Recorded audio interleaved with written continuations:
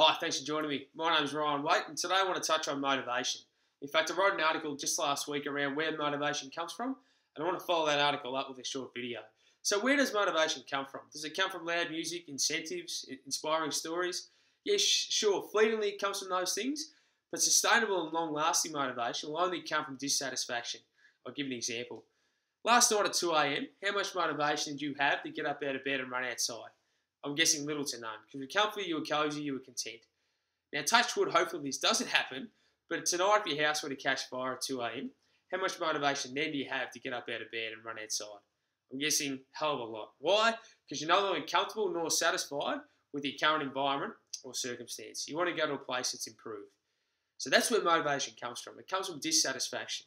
That's why setting goals is so important, because what setting goals does is gets us uncomfortable, and that's where we find that motivation. Now, the second part of this conversation is really important. We must avoid softeners along the way. Now, what are softeners? Softeners are those little stories and justifications we tell ourselves that keep ourselves comfortable. I'm only young. I'll do it next year. I'll do it next week. Look, Joe didn't work that hard, so I don't have to work that hard. Anytime we tell ourselves a story that's untrue but keeps ourselves comfortable are the number one destroyers of our motivation levels, and they're our softeners. The second part of that is the people we spend the most time with. If the people we spend the most time with have got lower standards than us, they're also softeners, because we can always find comfort in our lack of action, in their lack of action. So there's three parts of this conversation around finding motivation and where it comes from.